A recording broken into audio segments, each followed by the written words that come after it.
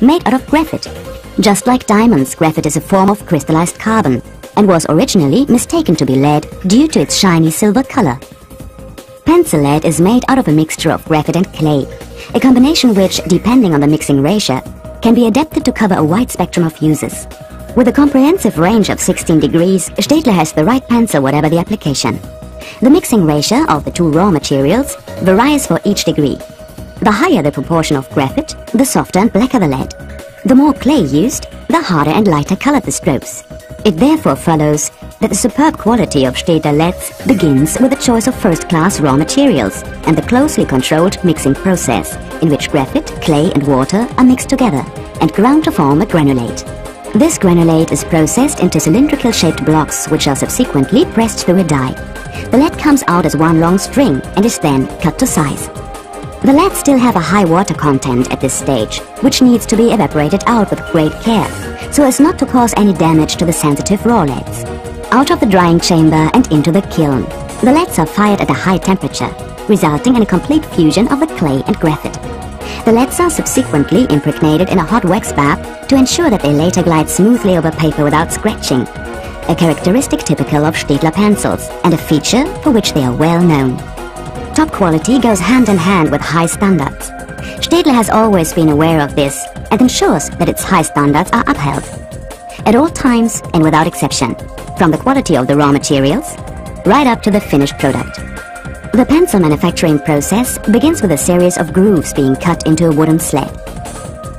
After the application of a layer of glue, the pencil leads are placed into these grooves.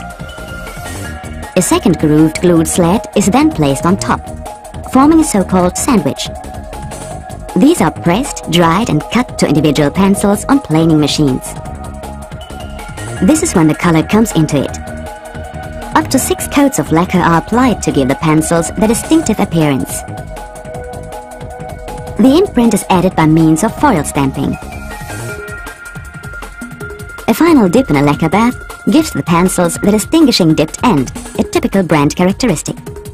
The pencils are dried on giant wheels, then sharpened, packed and shipped to destinations all over the world, all of a top quality standard of course.